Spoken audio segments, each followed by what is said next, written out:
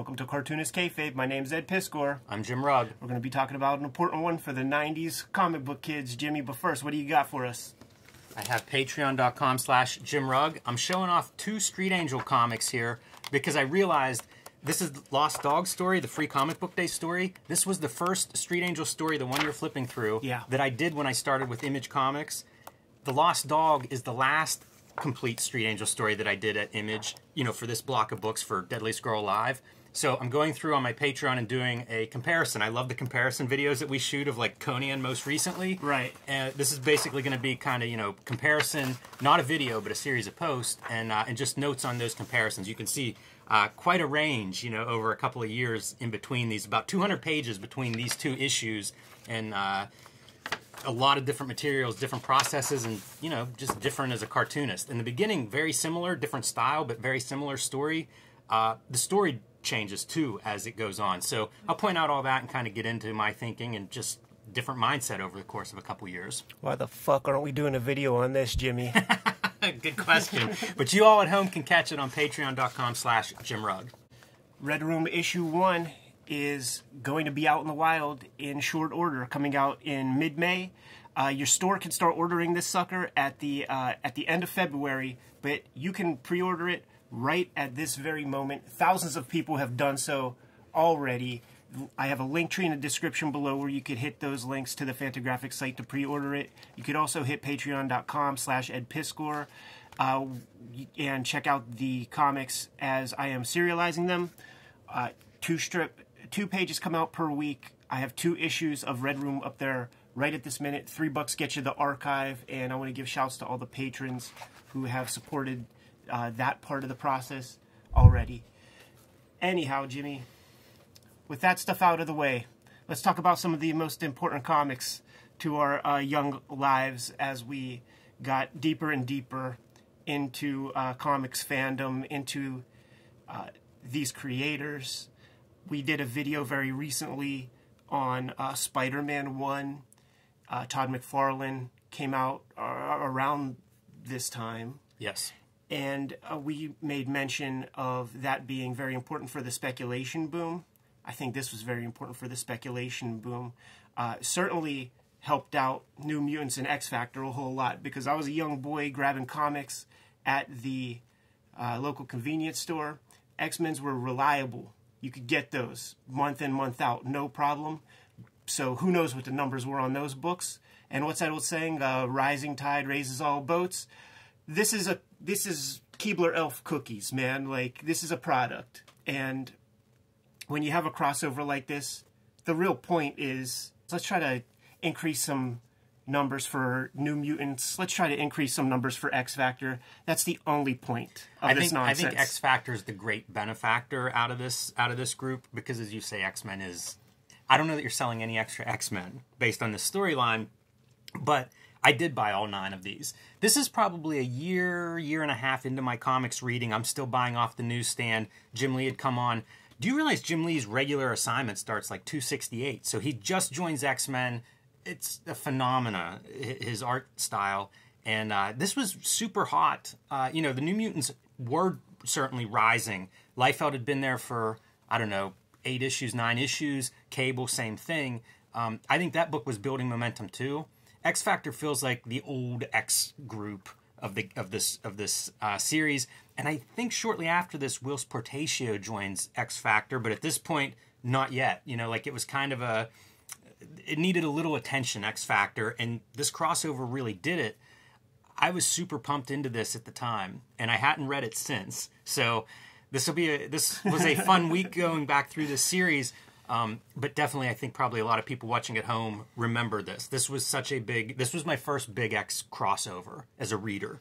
And that was cool. That was really awesome. You know, first time through, seeing all these characters interacting with each other, seeing the artists going from issue to issue. I dug it. You know, there's a reason that these crossovers continue to this day. Probably diminishing returns as a reader, but the first experience was pretty cool. And this would be maybe the 3rd or 4th mutant crossover in Marvel history. Chris Claremont, Ann Nocenti, Louise Simonson. You can find a video with them on YouTube talking about how they kind of inadvertently created the crossover. at Marvel when Wheezy and Chris Claremont sort of came up with the idea of either Follow the Mutants or the Mutant Massacre. I forget which comes first. And the whole point of that was that in like one or two issues, Chris was so proprietary over this stuff. One or two issues, I think it might have been a JR, where they were John Romita Jr., where the characters were in the Morlock tunnel, and the artist just drew a few too many Morlocks for Chris's satisfaction, because he wanted the mutants to be special and to be sort of rare. So mutants had to die. He needed to even those numbers out, man. And that was the conceit of the early crossover. And guess what? The stuff did really well. Probably boosted the sales of X Factor at the time. And certainly New Mutants. Like those books are always the kind of bastard children of the main X title. But every year, it's a Mutant Massacre, Follow the Mutants. Was Inferno an X-Men, primarily an X-Men crossover? That was Marvel wide. I do think it showed up because I remember the Daredevil issues. Right, that's what I was thinking of. So I do think it hit every title, but it's all circles around Madeline Pryor. Yeah. And that would have been what happened right before this. Yeah, right before I started reading, I think, is probably the timetable for Inferno, because I think Mark Silvestri's drawing the X-Men at that time. Yes. But I come on at the end of his run. I wish he was doing X Factor in this run. That would certainly elevate this story further, but it's... We'll note some of this stuff as we go through, but I remember trade paperbacks of this storyline. Yeah. And so, like, reading this now, I think it read much better as, like, a serial over the course of 3 months. Right. Because there's overlap, there are some sloppy, like, how do we keep everything consistent with different writers, different artists, probably producing this at a breakneck speed. And so there's some of these inconsistencies, and reading it all at once, they stand out. And also reading them in this, like, post-trade paperback graphic novel era, it just feels like a different kind of storytelling. But like I said, I do remember buying this as a kid, and it was exciting. Like, I wanted that next chapter when I got to the end of an issue. And, it's... McFarlane talks about this all the time. It's that excitement factor. And I don't know that we give enough credit to that. And maybe it's because as readers, we're all collectors now. We've aged out of that. Like, I'm 11, and I'm pumped for this next issue. But there was an excitement factor there. That I think overcomes some of the, how do you write for a trade paperback? Right. Which we would see now, but a long evolution of that. We're on the record talking about how very, very few, great collaborations in kind of corporate comics. You could count all the great ones on two hands with fingers left over. You could probably count all the good ones on four hands with fingers left over. All the rest is chaff. Now let's add further complication to the comics creation process, because now you have to have, dueling creative teams all contribute to the same story. Louise Simonson's in the mix here as a writer on 2 titles. And, she was a writer on Superman whenever they had to coordinate. Right. It's like, can this lady ever just write a comic that she wants to make and not have to be a part of some giant canon? Poor Wheezy, man. You hear so many creators complain about that kind of coordinated, like, crossover type stuff. And yeah, she's getting it at both Marvel and DC. Hey, let's talk about the cover of 270 for a minute. Good cover. It's a great cover. I love any of these covers that full with a logo, get the logo involved. It is great. And we see Havoc here, which makes sense. Pivotal character in the storyline, character that's coming back to X-Men, or at least the X family. And Jim Lee, like we said, fresh on X-Men and really hitting his stride, I think, as a cartoonist, as a penciler for Marvel in this era. So, pretty compelling cover. Jim Lee did that trilogy introducing the new Psylocke character. This is the post-Siege Perilous X-Men. They come through this portal, and when they pop out, their entire world is shaken. Like, every character is somehow different. By the way, when you start explaining the Siege Perilous, I'm all ears, man, because it's never made sense to me. Talk about a weird... This book also... This is X-Men, I don't know, 13 years into Claremont's run or something. A hard book to understand everything that's going on. There are subplots that have run for years. Things like the Siege Perilous that's just impossible to explain to anyone. Really a bizarre, strange book to be as popular as it was. Maybe that even had something to do with the popularity. Like, in hindsight, I love that quality. Yeah. But usually when I like a book for its bizarre, weird qualities, it's not a good seller. X-Men bucks that trend. Look at this, man. She was on a Lola or whatever her name is. She was working for a different network before she was working Gotham City many years later. Jim Lee loves some Frank Miller, man. Got one of these intro panels, freaking loved. I saw these before I saw the Art Adams joints, man, but that's clearly what these are in reference to. And this middle piece is a news broadcast talking about the kind of political destabilization between Genosha, this kind of sovereign nation, and their friction with America. Because what happened, several issues, probably some of the last Silvestri stuff and Rick Leonardi, a couple of Genosian mutates escaped to the X-Mansion and aroused the X-Men to go check out that country, what the heck's going on there, and discovered that there were like mutant slaves. Wait 1 second. I just got to point out, Jim Lee doing Cable was a big deal for me. For sure. I loved Cable. I was reading New Mutants, and it was like, Jim Lee's awesome. It was really cool to see him get hold of these characters. Part of the appeal as a fan of art was like, okay, yeah, let the hot artists draw X Factor. Let them draw let them draw all these characters I like that I've never seen them draw. So that's a big draw for me going into this. Jim Lee's a couple years into his career, and this is like when he starts to turn up. Like he's starting to sell original art, Jimmy. He's starting to. That's a good page. He's starting to get some dollars, man, for these pages. So the Psylocke issues pretty much start his money shot comics, and this will continue it. You're going to see some cool cables in here. By the way, that Psylocke issues we're going to need to look at. Yeah, that's a great trilogy. But these 2-page spreads are what I think of when I think of Jim Lee Uncanny X-Men. Right. They were killer, man. Like issue after issue. This would just be incredible. Yeah, and he sells it good, man. This is a young, because of the Siege Perilous, like, Storm comes through, she's a little kid, and he sells, I mean, this is like proto-Gen 13 type. One thing that happens in this storyline is Storm is going to go from being a kid to being an adult. That's almost impossible for most monthly cartoonists to draw. Jim Lee does really well with it, I think. Yeah. They're basically testing young Storm's powers out, man. She was gone from the X-Men for a while. She hooked up with some mysterious character called Gambit. She's back. Yeah, her and Gambit's partnership was real fun to get little hints of in this. Because I remember reading that part too, and that's one of those storylines that's kind of cool. Like, they're this thief team. The little thief posse. But here's the deal, Jimmy. We're hot off the heels, man, of the Australian Outback team.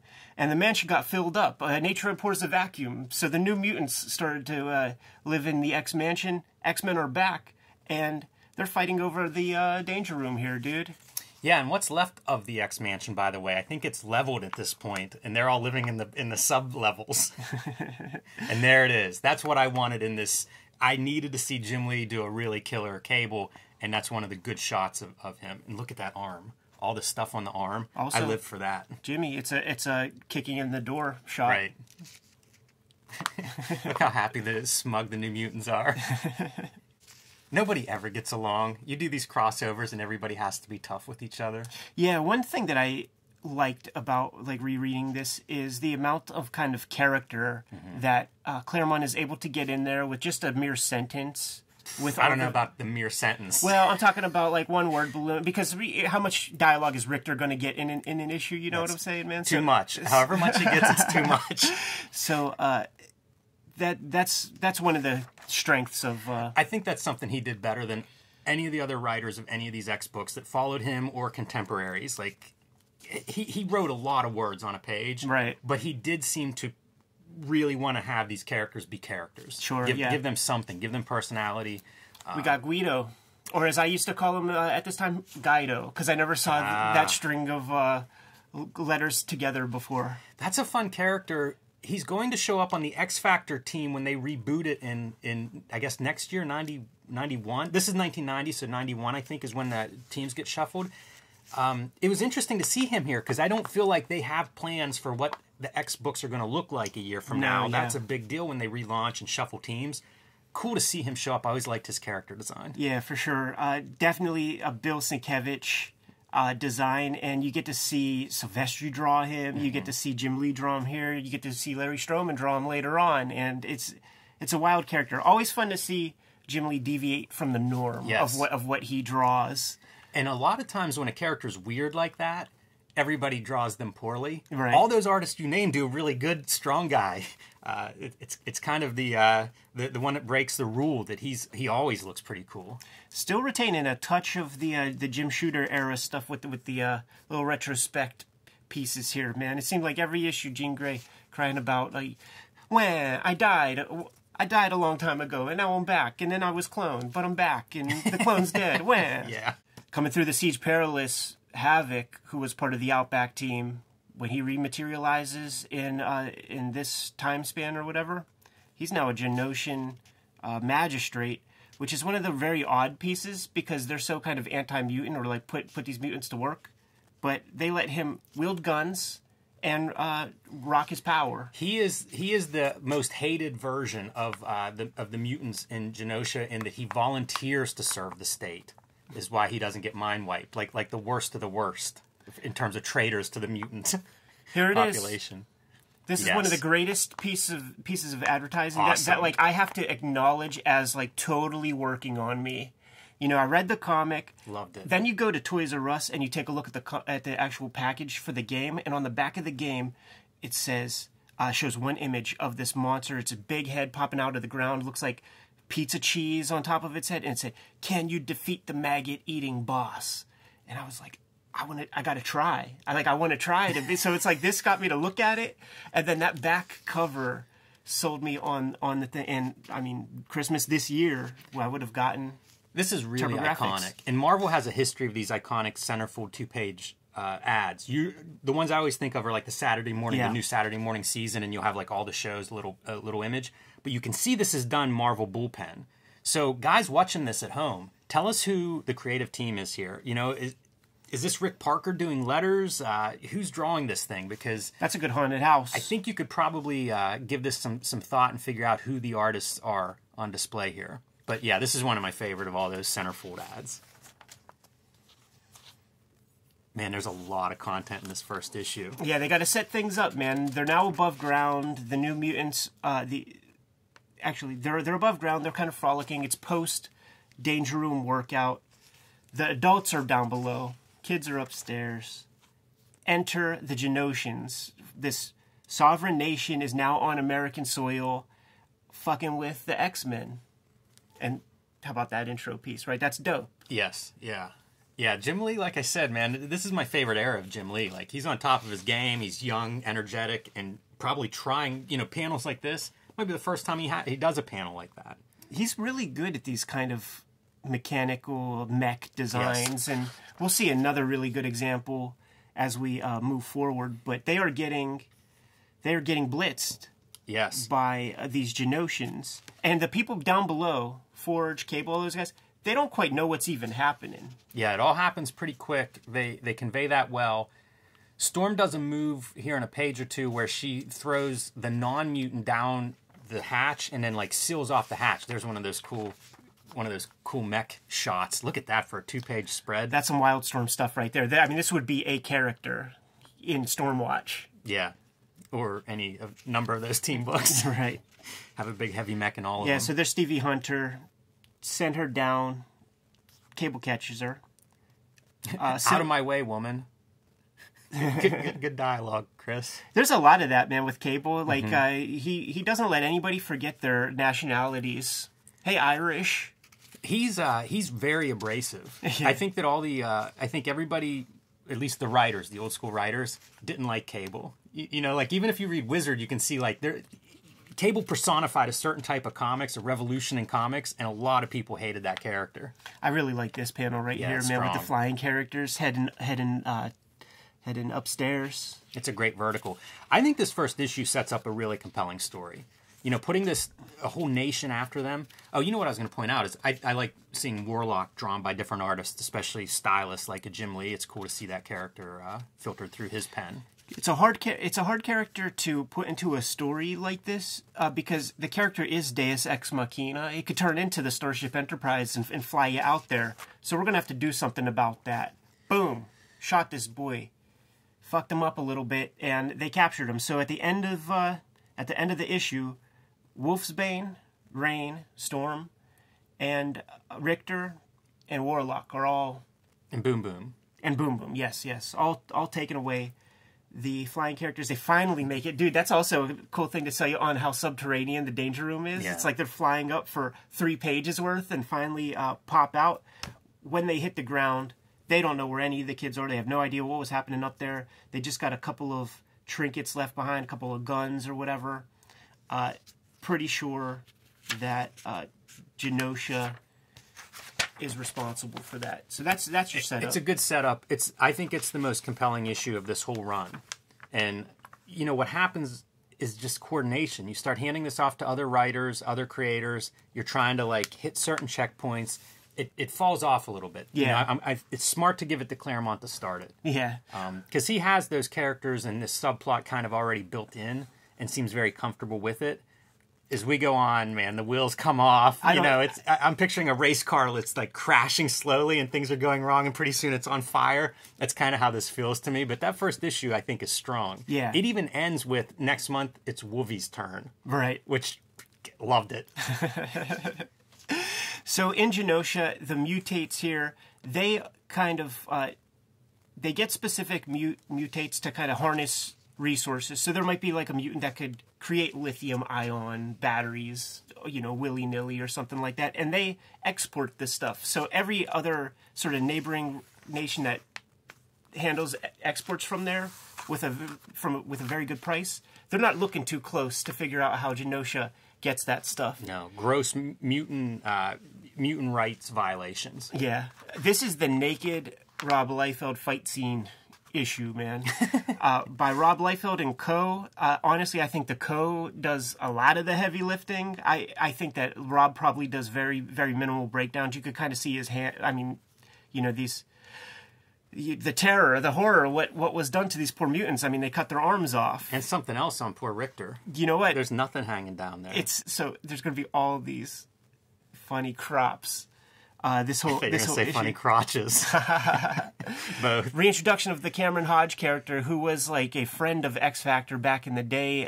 The X Factor team it's a weird comic to start. The X Factor characters were like Ghostbusters, except the mutant version. So you call X Factor, they show up to eradicate the mutants, but they really whisper into the mutants' ear, "Hey, like, we'll take you here. We'll hook you up. Don't worry. We have to just pretend like we're anti-mutant." And he was the leader of that team until Archangel gets created and chops off his head.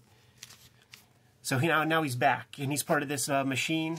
And it is real funny that like the president of a country meets this guy, part of this thing, and is like, "Yeah, I'm willing to do business with you." All right, so I'm glad you explained who Hodge is. This character is the main villain of this story, big time too. Like not just as a figurehead or a concept of like we're going to enslave the mutants or something. He is like the heavy, the muscle. He's everything, and it's the most ludicrous character design of any major character I can think of. And we'll keep pointing it out because I don't know if he's ever drawn the same way. No, but also it's just bizarre. Like this human head on a damn near indestructible robotic body. Really peculiar. Yeah, like with all of these crossovers, Executioner Song, any of these things, you got to create some generic, like, you're not killing Magneto in a crossover like this, you know? You introduce some goofball, try to raise the stakes a bunch, and then you could kill him off, and there's no major consequences. A lot of good color on this, by the way, man. We're in the magenta room.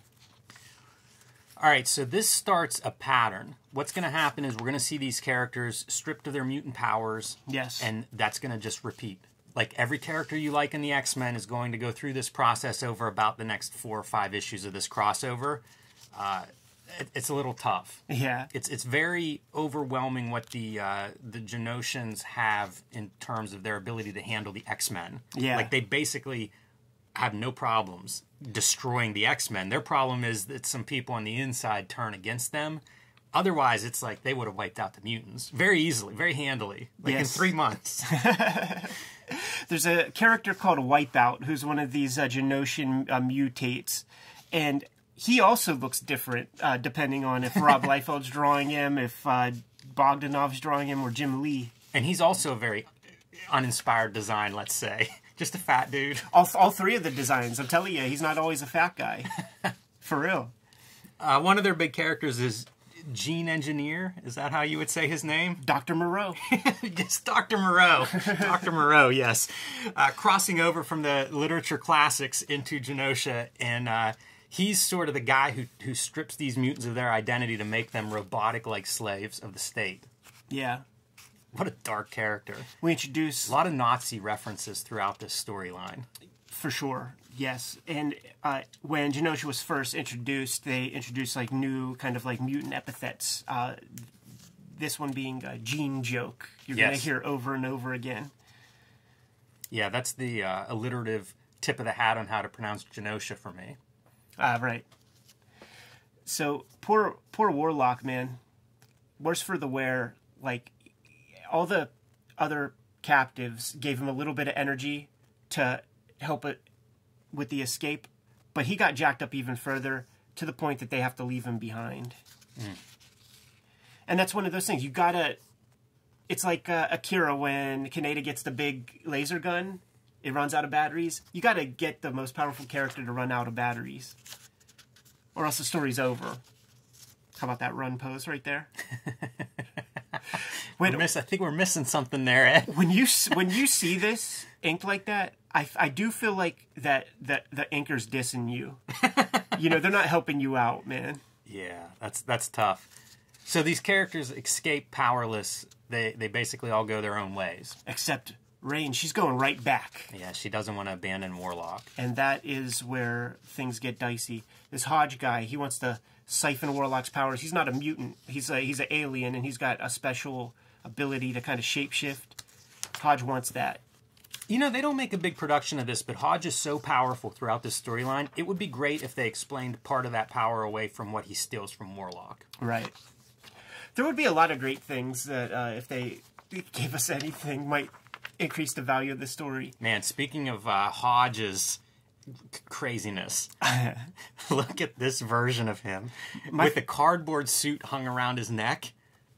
Wow. Yeah, man. I made sure to put that in Grand Design, man, because that's just the weirdest thing ever, like where he's talking to people on Zoom. Yes. And he gets behind that. And by the way, I saw that on Zoom, I am just shutting down. Like, reboot the computer, man. Pull the plug. It's a metaphor. It's a metaphor for all of us, this piece right here, when we do our Zoom stuff, because you know you're wearing PJ pants. And then how about, like, Bogdanov's great contribution is the Genosian president. That really is like a hybrid between Ronald Reagan and Margaret Thatcher. In a dress, power suit, very odd character. Like, looks straight out of 2000 AD or something. Hey, I'm gonna throw a spoiler out here for Kayfabe. I also read Doomforce this week, which is Grant Morrison's like poking fun of image style storytelling. And when you go from like Doomforce and the character designs to things like Hodge and this president character, because she is bizarre. Yeah, it's such a weird, trippy. Like, I don't know who's being serious. I don't know what we're parodying. Right. It's kind of fun in that way. I do think that they're being serious as a heart attack. This is Hodge. Like, he's like, wait till I get my hands on you again, you motherfucker, for decapitating me like this. Yeah, special hatred for him, and we're going to see that play out. It is kind of fun that there are hard connections to X Factor. You know, like having X Factor in here, they get some spotlight on them. Yeah, something tells me that Bob Harris, the ex editor, is like, this thing needs a damn shot in the arm. Nobody's looking at these characters, and like, they made toys of this era, like Cyclops, and that's the ugliest. Like, shouts to Walt Simonson, like, you know, we're on record, we love them, but these these costume designs, whack as hell. Look at the contrast between Cyclops and Cable sitting next to each other in terms of just design. Right. Very, very different. Miles apart. Father and son. So what's happening is... Wait, did you say John Bogdanov is the artist here? Yeah. I like this issue's art. I was very pleased with a lot of this stuff. The X Factor, they're visiting Washington, basically getting the go-ahead to go off to Genosha, handle business. You know, we're going to disavow any knowledge of you being there if you get caught, but go handle that stuff. Look at that guy. I was going to point at him. Is that supposed to be a mutant? Like, what are we seeing there? That's just a news broadcaster. That's a weird drawing. It is. It looks. Where are his eyebrows? Yeah, that's a Kirby. It is Kirby. Atlas monster. Very Kirby-esque. Just these proportions. Just these proportions. It's like fashion. Like, I mean, the size of these heads. Look at that little peanut head. Yeah. Yeah, this is fashion illustration. They're loading up their stuff to go out on this trip, and I just have to assume that's a gigantic cannon. Oh, that's a 22. That's what Cable keeps in his shoulder holster. Chekhov's cannon. We'll see this fired later, I hope. There's a little bit... Boom Boom's dad on camera. Look at that guy's design. Yeah. Look at his mug. This whole piece, it feels like the guy who took over Terry and the Pirates after Milt Caniff was called George Wonder. And, like, the stuff looks wet. Like, there's, like, a doughiness to the artwork, man. And he captures that. It's like old kind of Frank Robbins kind of art. It reminds me of, like, a character actor in a movie chewing the scenery. It's right. almost like the character design chewing the scenery there. Very odd. I do like this art, though. Like, to me, it's such a clean... It's a house style. It looks like an old-school version of, like, how this might have looked during the Jim Shooter era. But it's got some perversion to it, some weirdness. Yeah, like yeah. That's Klausian almost right there. And that Cable's just very uncool. It looks like an old man. Yeah. Which I think is what Cable's supposed to do, but... And that's a bad scar, too, man. Bogdanov needs to get... Yeah, the scar's not right. All right. So the U.S. is basically not doing much. They have no big... They're doing economic sanctions. There's at one point we get that they're rolling an aircraft carrier into the Indian Ocean next to to Genosha, but that's never followed up on. Like, we never see any kind of intervention by the U.S. Just these economic sanctions. They land on like the South Beach, man, far away from any kinds of radars, but not far enough away from a little mutate snitch right there, man, who lets the magistrates know that the mutants are coming. Here comes the Genoshans, and when you see those circles, you know what that means, man.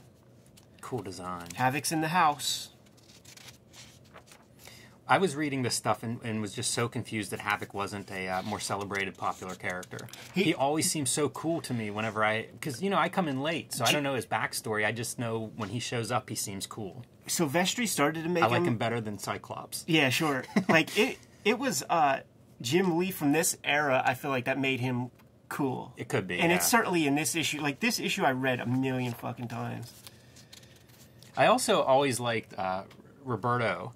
Yeah, Sunspot, man, which is just a pitch black. I like the Kirby dots around him and stuff. Yeah. I thought that was a cool design. Yeah, and it's like you and I are introduced to Sunspot, like, with this kind of design, and then when you see what he looked like before, and how it was just like a black silhouette with like Kirby dots, like, that throws you for a loop a bit.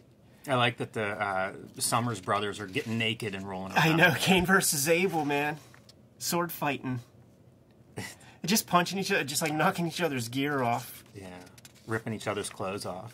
And you could just like... And then it's funny, it's like, these two brothers are fighting to the death. And there's like, bonk, conk. I think the more accurate automatopoeia would be... Yeah. I think that's the onomatopoeia of some of the readers. Poor Rain. She's in a cell.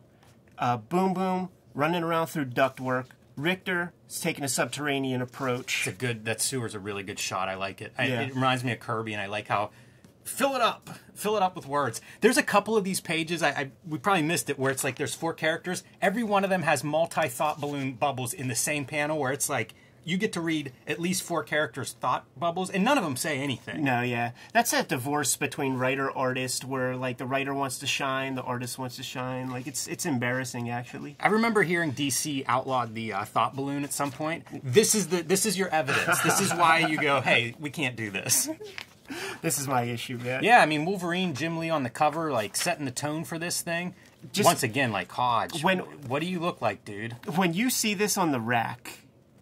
you have to pick this up. It's like, what is this guy? Like, I don't even know what I'm looking at. The hair is crazy. It's wires. Like, he's got like a G.I. Joe missile launcher. He's a spider. What the fuck is this? And then reading this, like, I took stuff so weird, so like literally, and like this right here, I was like, why does she have red hair in this panel? Why does she have black hair in this panel? I made me so confused. I was like 8 years old when this came out, and I'm just like, what? And I'm like, oh, these are different characters? How about Wolverine sitting there? That doesn't even look like a stogie. Like, he's just having a cigarette. Yeah, man, listen, he's not going to get lung cancer because he's got that healing factor. Yeah, he's not going to survive the quesada rain. I had these shits. The worst controls ever. You basically have to, like, sit them right against the center in order for them to work. Are these dudes supposed to be like Fred Savage and his brother from Wonder Years? Good call. I think this is Wayne. I think that might be the same dude. Hey, good call, man. Maybe. It seems too coincidental to not be intentional. But that's definitely the stunt double for young Fred Savage. Yeah. Not Fred Savage there, but I think the other dude might be Wayne. Man, I love this issue so much, man. And this is where Jim Lee is like, I'm getting fucking $5,000 a page on the open market for these things. It's so action packed, like it's so dynamic. Richter Boom Boom getting chased by the Genosians. Enter stage left. Wolverine, Jubilee, Psylocke, after their kind of cup of coffee through Madripoor. Betsy Braddock, a couple issues ago, was in a pink-haired British Caucasian body. Now she's in a purple-haired Asian assassin body. Who loves Elektra? Right, yeah, I know, man. Like, Jim Lee.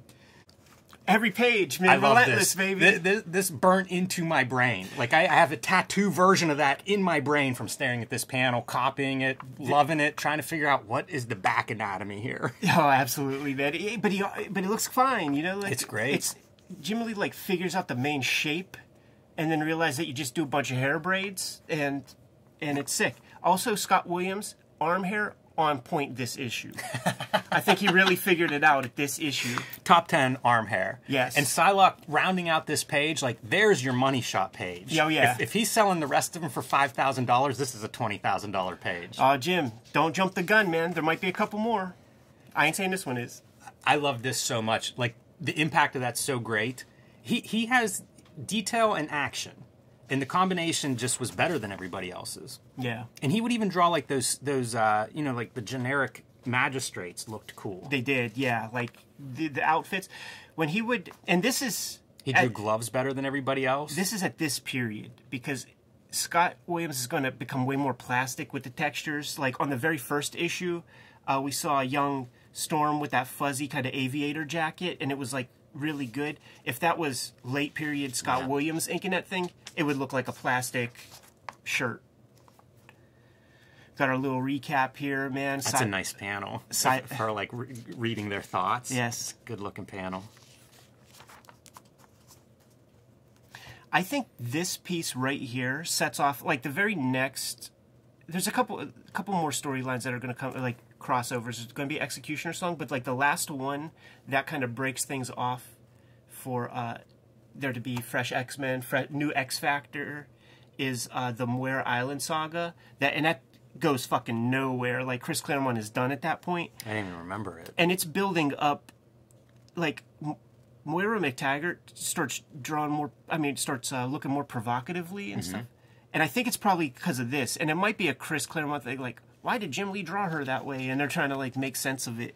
Yeah, I mean, they write it out here. Whenever they hang up, there's, like, a couple of panels of them discussing, like, why was she dressed that way? What is she doing? Look at that for, like, a cool panel in the middle of nothing. This is a talking head. Yeah, definitely a bit inspired by Neil Adams for sure. Yeah. That's a really good piece of lighting, too. When Jim Lee's on, he's on, man. I used to see examples where, like, it'd be a face, like for a drawing example, and it would just be lit all these different ways. Yeah. You know, like do that as an exercise, underlight it. He has the best Cameron Hodge. Jim Lee does. Just wild looking.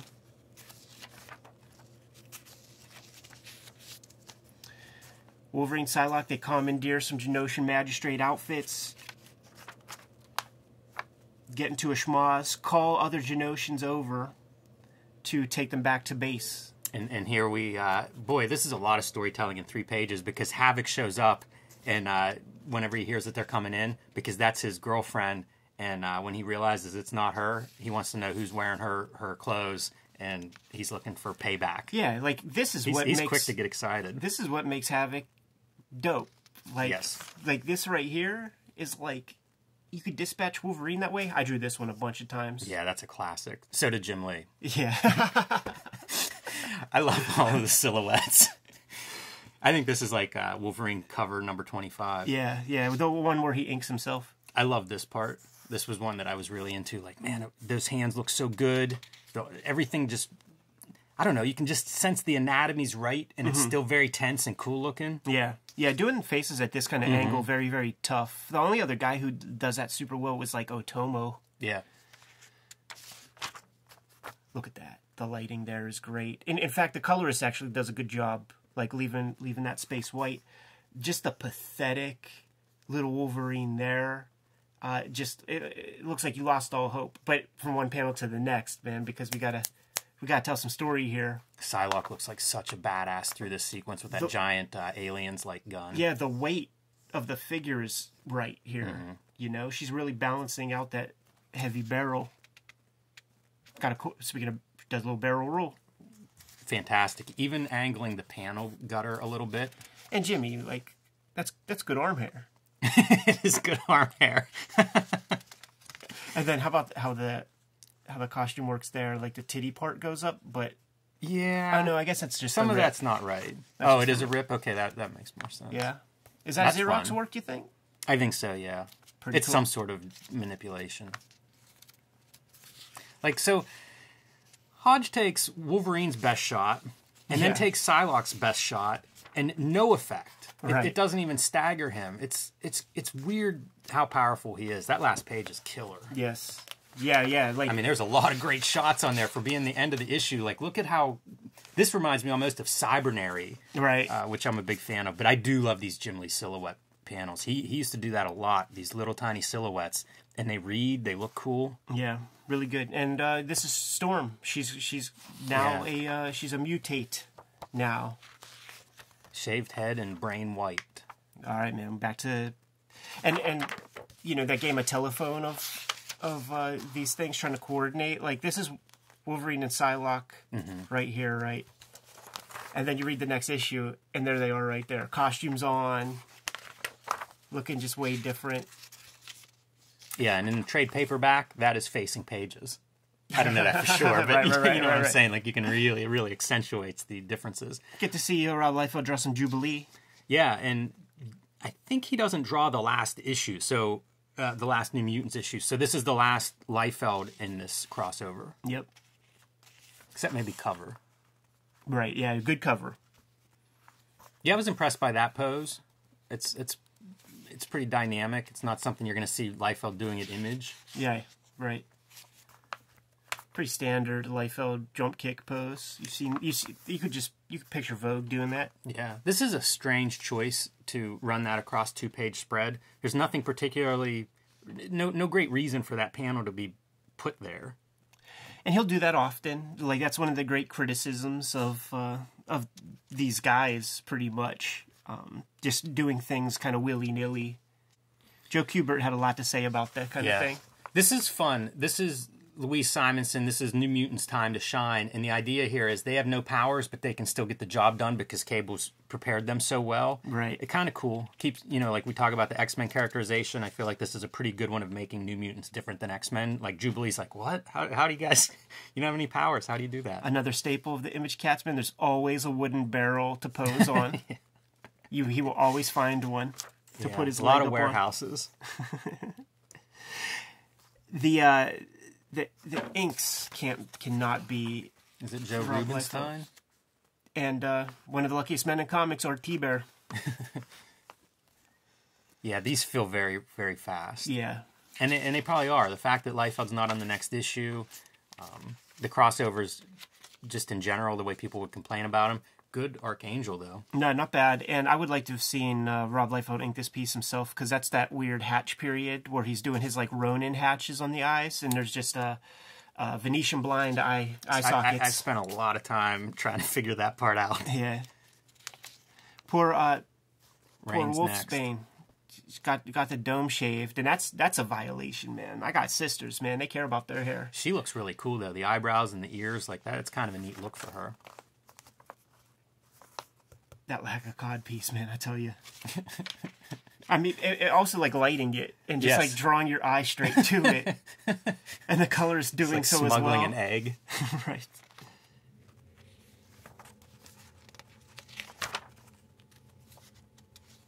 Our New Mutants, man, they need to take a nap.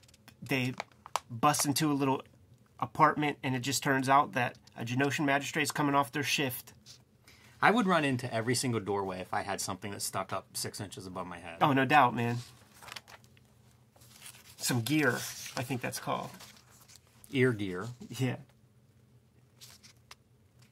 Richter looks vicious, man. Yeah. Like that doesn't look like a hero. He's fired up. He and Rain apparently have something going on. I don't know if they were officially... I don't think they're officially boyfriend and girlfriend because I think they've only had one kiss. But they realized their feelings for each other at the beginning of this crossover, and now Richter wants some payback. Look at that trench coat, boy. John Woo steps in for a panel. That trench coat, amazing. I did forget how cool Gambit was in this time period. Rob making a trench coat without any reference. Not easy, man. Nice little pirouette, little ballerina foot. That Gambit hair is tough to do. This is the one page where the one panel where some time's put in. I always loved this, where the faces would be blacked out. Yeah. You know, not the whole head, but just the face was in shadow. Rob, in this issue, like, Cable is always drawn really well. Like, with a lot of attention and stuff. That hair, man. No wonder New Mutants was doing bad before Rob got there. He needs to get that boy a trim. And there it is, man. Rain, Wolfsbane, I like her look like that. She's a pawn in the Genosian arsenal. All right, everybody. Most of the team's now been captured. Yep. Here's our wipeout in this issue, right? Like, keep that in mind. Keep that in mind. Look how poor this issue's printed. For sure. That was something I noticed on the reread. Yeah, they're just churning these suckers out, man. It's funny to look at these things and think, like, did I have a bad copy? Were they all bad copies? Here's Cable giving him his shot and just yanking a million wires. And something tells me they're down to the wire, because you never see this in Marvel Comics where, like, the same panel's kind of like just like light boxed and retooled. Yeah, good call. I didn't even make that. I didn't even note that. There's so much weird stuff happening. When you see all this kind of stuff and you yank, like, we know how our computers work, right? And if you disassemble, like, one little wire, one piece of solder goes out, your motherboard is going to be toast. Like, what would happen if you take out, say, a dozen? Redundancy on redundancy. It's like airplane. Like an airplane landing gear or something.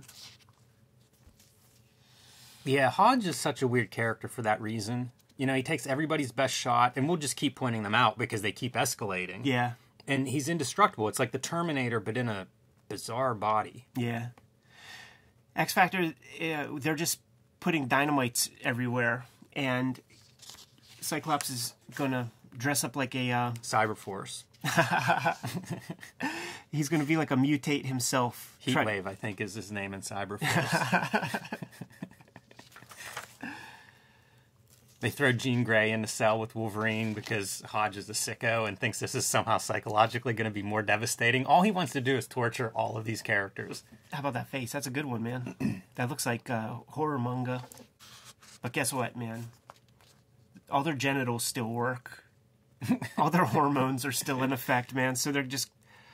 might as well pass the time. And also, that's a very unfortunate blood pool right there. That is true. Very unfortunate. Yeah, there's so much weird shit in this comic. It's comic book love making, man. It's funny to go from that super minimal page to like a gazillion lines here. Right. That's some of that explosives that you mentioned.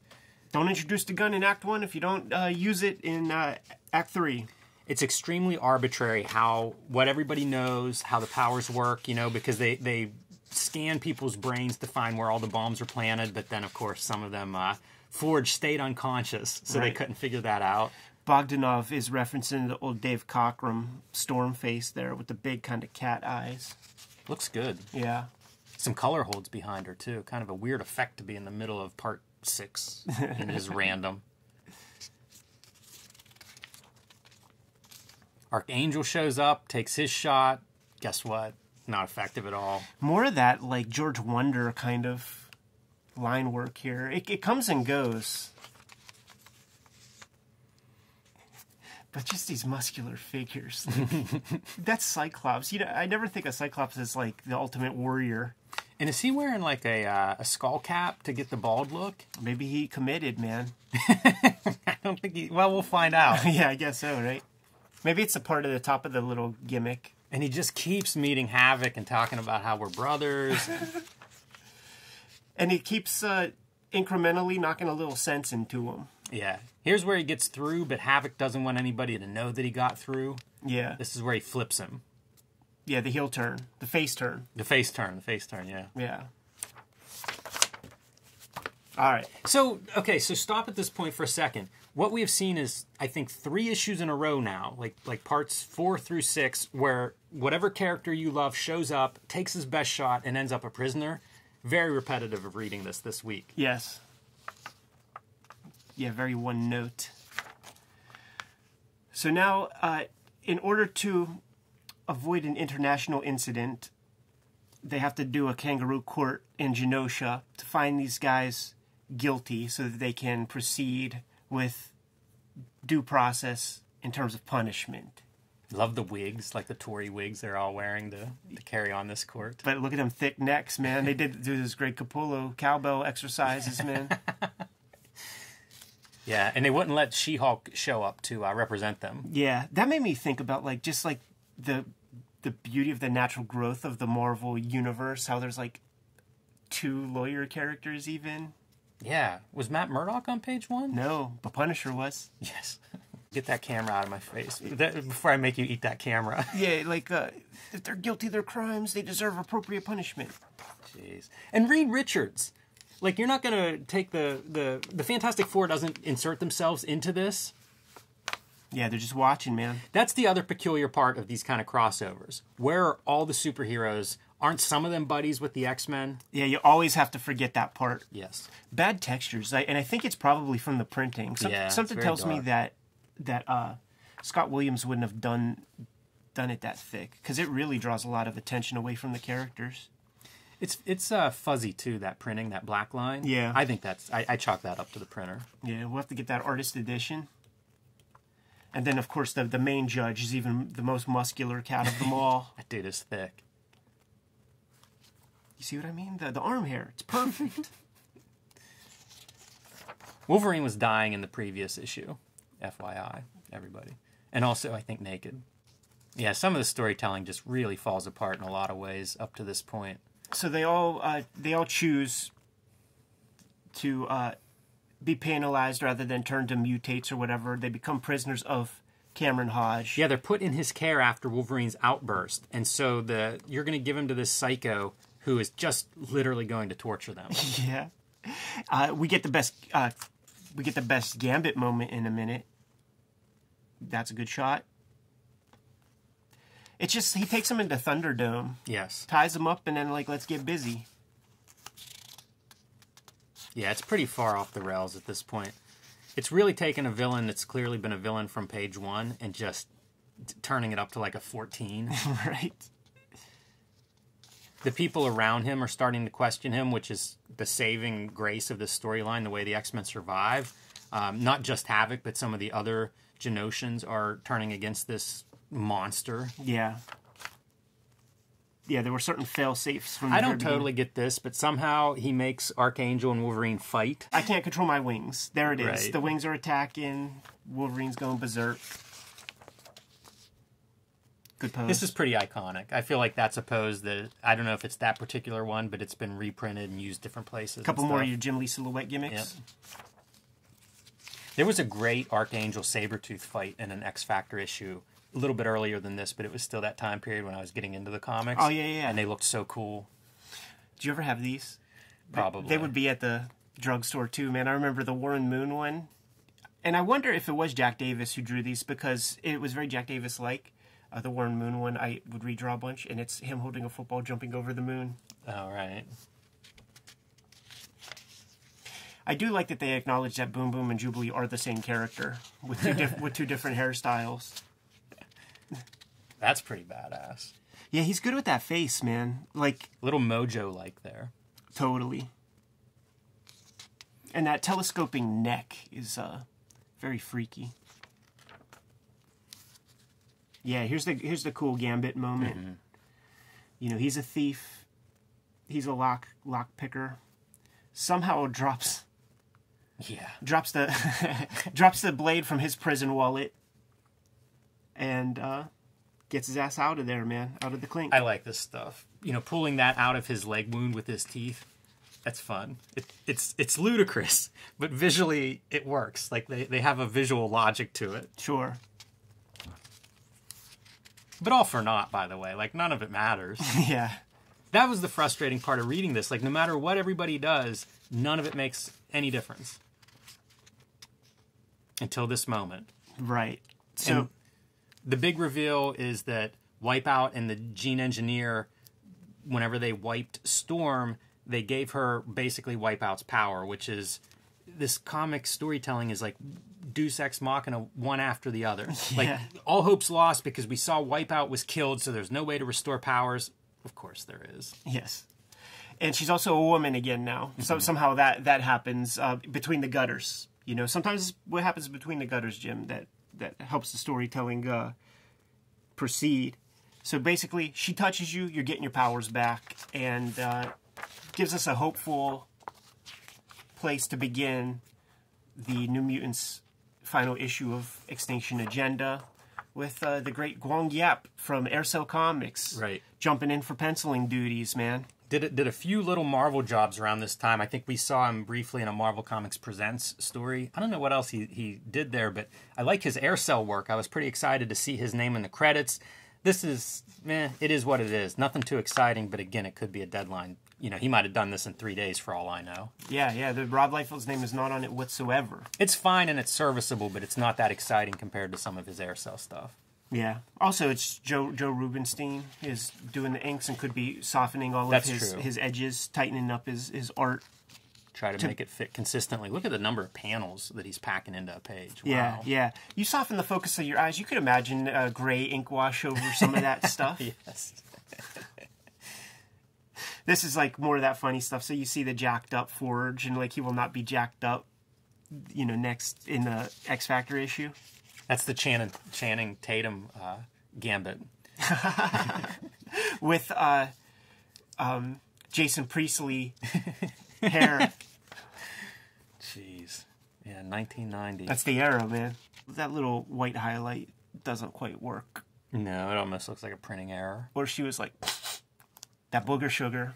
Like you scraped the page accidentally. And Cyclops' hair is good. We're cool. Yeah. This is the X-Tinction Agenda story is what explains the crazy looking Wolfsbane from the Strowman comics, because when she becomes feral, it's a different form than the old New Mutants form, when it's kind of like a soft wolf. Yeah, it's ludicrous what can be done and undone and what can't. Right. Like, she can't be unturned from that mutate slave state when she's in human form. Right. There's our Wipeout guy. Actually doesn't look different.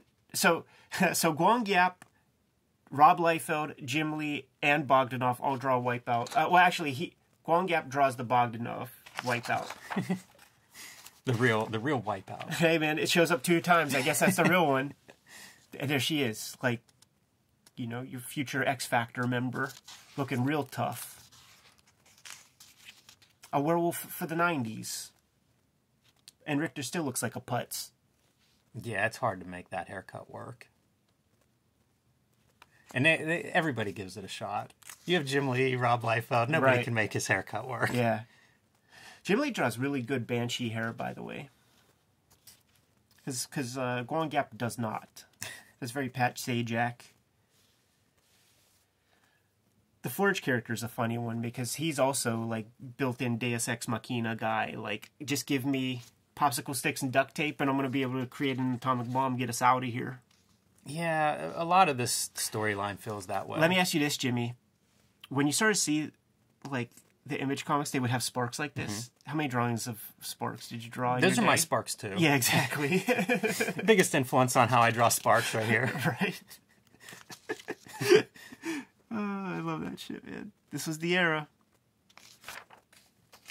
That's kind of funny. Yeah, I was going to point that one out. That might have to be like, the thumbnail image for this or something. A little crying wolf's face. If you don't know any better and just see that image, you might think it's Wolverine. Same haircut and sideburns. Boom Boom throwing suns. Oh, man. And then just everybody, like, doing their... Right there. Complete, all the X powers going right at Hodge, and Hodge just, whatever it is, just laughs it off. There's our Dr. Moreau trying to hit him with some G.I. Joe gimmicks. That doesn't work. Yeah, that's straight out of Commando. Right. And now Hodge is on the run, and everybody's split into teams. Hodge can also phase through walls and stuff, so now everybody's trying to find where he's at because he's on the run, and they want to kill him. And Jimmy, was that introduced, like, in mid-street? Just part 7, something like that. Yeah. Part 6. I always felt like this was like some kind of subliminal messaging that just says nut. Just nut. All right, man. Let's wrap up this this epic storyline, dude. It feels like they didn't have an ending figured out in the beginning of this, right? Yes, because it seems like it's building toward the Havoc. Cyclops, like, let's put our powers together, let's take this guy on. But then it still keeps going. Yeah, it's very anticlimactic. Yeah. So we just introduced the Rain Wolfsbane character in this way, so everybody's drawing her big, small, extra feral, not that feral. Like, it's going to take a couple issues to figure her out. And by the way, it doesn't matter how big she gets. It still doesn't dent Hodge in any way. Right.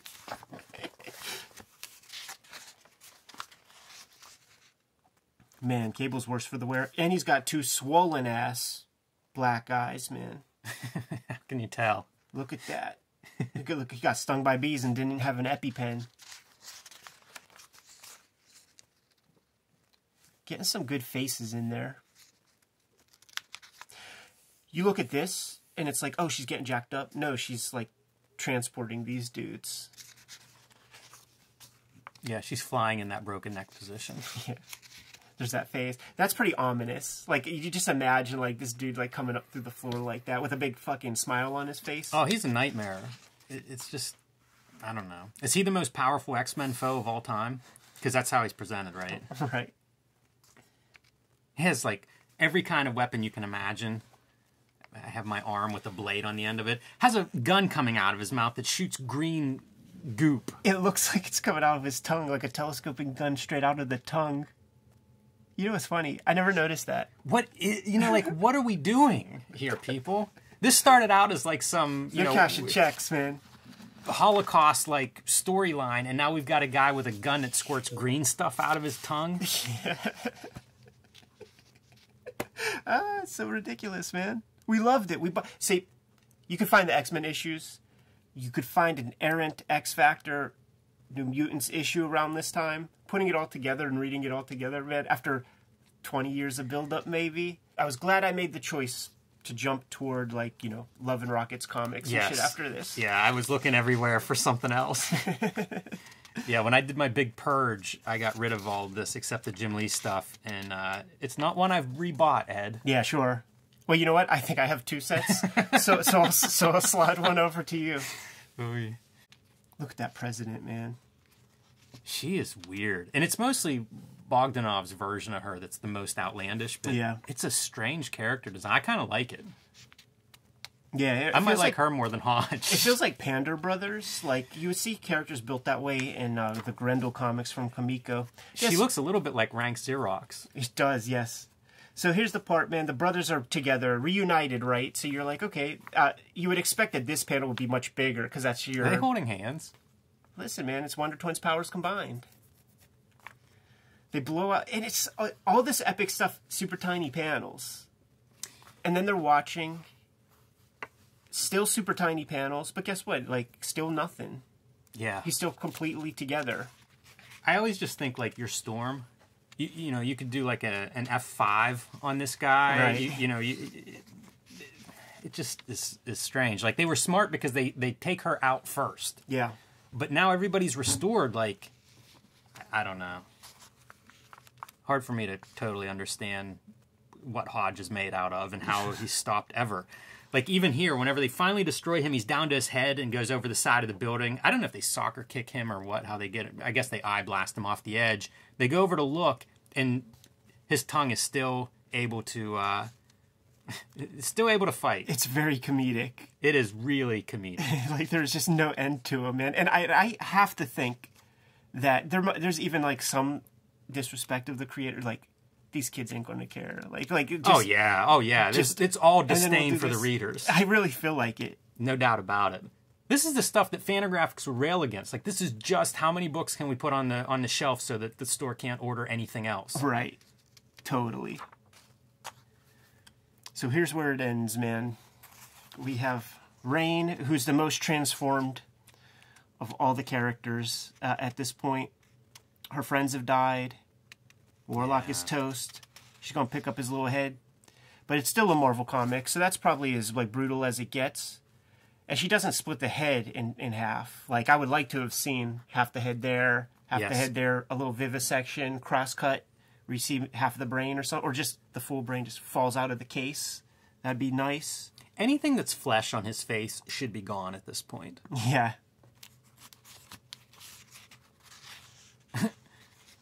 And then Richter does his little seismic power thing, crushes the Citadel. Military coup. Military coup. Let's throw the military coup in there, man. The president, she was in league with Cameron Hodge, so they're going to establish some elections. This is fun. It's very cynical, because this is her on television explaining what has gone on and how there's, the president broke down mentally and stuff. And then afterwards they're like, yeah, half-truths mixed in there. Yeah, it's all about, like, saving face and stuff. Right. There are these, like, allusions to CIA things, and, like, you could tell that, like, the writers are interested in some things that are happening, trying to get a little something in there, but in the guise of this goofball comic. So they've been running around with Warlock's ashes as well, and they're just going to put it on Doug Ramsey's gravestone. Looks like a pile of cocaine. Totally, and just give you that little glimmer that maybe he'll come back. This was a ballsy move to, like, get the Warlock character out of there. I think so too, because it was such a cool character. Yes. It was the most fun piece of New Mutants. Even those, like, Brett Blevins series, like, Art Adams did amazing stuff with the character. Yeah, it surprised me rereading this that they kill him the way they do. Like, it's not even a big deal. Like, they just kill him. When you think about, like, what the 90s turns into, the big guns, big boobs, tiny waist, bravado, the machismo, like, there's no place for Warlock. Like, I wonder if Rob Liefeld had something to do with that. Like, I'm going to reshape New Mutants, and we got to get the cartoon character out of there or something like that, man. But there sort of is no place for that character in the canon films, comics of the 1990s. But, Jim, there you have it in a nutshell, man. I think this series of comics is kind of as important for the speculator market as that Spider-Man #1 in a different sort of way. Yeah, this is Marvel really at the height of not at the height, but really good at selling. Yeah. That, it's such a sales mechanism. They promote it as, like, the biggest threat the X-Men have faced. It's real sad to me how much it falls off. Like, It starts with all this promise, really cool ideas, big threat, international in scale, awesome. And by the end, it's just the silliest, like we were pointing out. The guy's fighting Alex with his tongue. Like, come on. Here's the points that this crossover gets that some of those earlier ones do not. So, like, Mutant Massacre or, like, Inferno, you almost don't even know what the stakes are. Like, you know that Madeline Pryor, she's a clone, like the Nastir demon gargoyle thing is pulling this trip, but you don't even really know why. I'm sure people are going to be like, oh, but this, and this. And I'm like, well, you read the Wikipedia, or you read some comic that came out in 2000 to explain it. It is extremely unclear. So they at least tried to make something work here. I think that this crossover did a ton. Like Rob Liefeld was the Wonder Kid, right? But I think this, even though these are weak issues compared to the very next, 98. Like, we're going to introduce Deadpool next issue, man. This is like a great introduction to Rob Liefeld to a whole lot of people. I knew Jim Lee from Punisher, but this put Jim Lee on a lot of people's radar. So we're setting up Image Comics, I feel like, with this crossover. Yeah, and we're also setting up 1991. Yeah. Because whatever, people knew Jim Lee, but this was next level. People were starting to know Rob Liefeld. This is next level. Yeah. It was all of those things of, like I said, Whilce Portacio, I think, joins X Factor right after this. This was kind of a... Jay Lee's going to do some a after soft Wolves. relaunch of the X books in a lot of ways, where it's like we've got A-listers on all the books after this, and they do come out really firing. Like, I love the post-Extinction Agenda X-Men. Like, for the next several issues, it's really, really, like, one strong issue after another. You mentioned New Mutants coming up, 98, 99, 100 is like the whole pre-X-Force stuff. It just really comes out of here with, I don't know, a renewed energy. And I think sales reflected that. Like, all these artists just take off. It could be, what comes first, chicken or the egg? Is it the speculator market's in full swing and these guys happen to be at the right place, right time? Are they responsible for the speculator market? Is it a little bit of each side, contributing to that? But whatever it is, like, this is the beginning of... the rocket ship's taken off at this point. I don't know if it's the very beginning, but it's certainly, like, moving. Like, the momentum... This is a huge momentum book on that movement to what becomes Image Comics. And I hope everybody made note of the ads in the book, too, because the way the speculator boom is described in retrospect is that, the adults, they first cannibalized the trading card industry, and there were at least a half dozen trading card ads in, like, each issue. Very true. So we're still at the height of the trading card bubble. When I would have been getting these books, I've never heard of comic shops or comic cons. I have to switch other covers up. But there would be, at the local mall, there would be, like, trade shows of trading cards. It was trading cards predominantly, and it would be on the main promenades, right? And just a million dealers, a million cards, super expensive. Just greasy, gross dudes taking money from little kids. It's very just true. Taking so much allowance money off of kids and laughing all the way to the bank. And then around this time, like, this is all so clear in my mind, man. Like, around this time,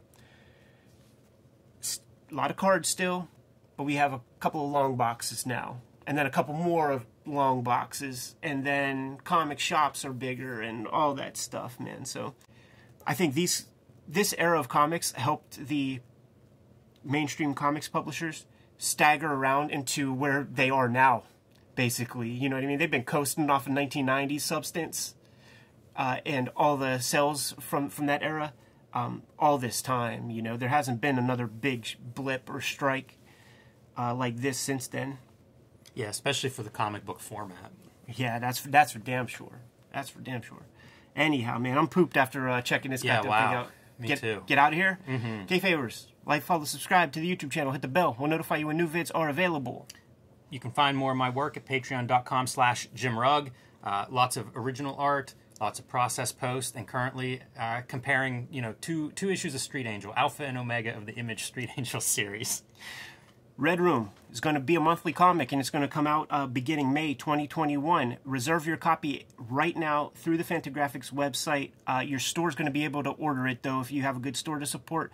Tell them to order copies at the end of February or later. Like I said, it's going to be a monthly comic. It's every issue self-contained. If you want to read those issues right now, hit my Patreon, patreon.com/EdPiskor. I have a link tree in the description below where you could get to all that stuff. You can subscribe to the Cartoonist Kayfabe e-newsletter at the links below this video to keep up with everything we have going on. Seems like 2021 is getting busier and busier for Cartoonist Kayfabe. You don't want to miss anything. That's the best way to keep up. You can also find Cartoonist Kayfabe t-shirts and merchandise at links below this video. Jimmy, give them the marching orders. We're going to be on our way. Read more comics. But not Extinction Agenda or any X-Men issues after 300.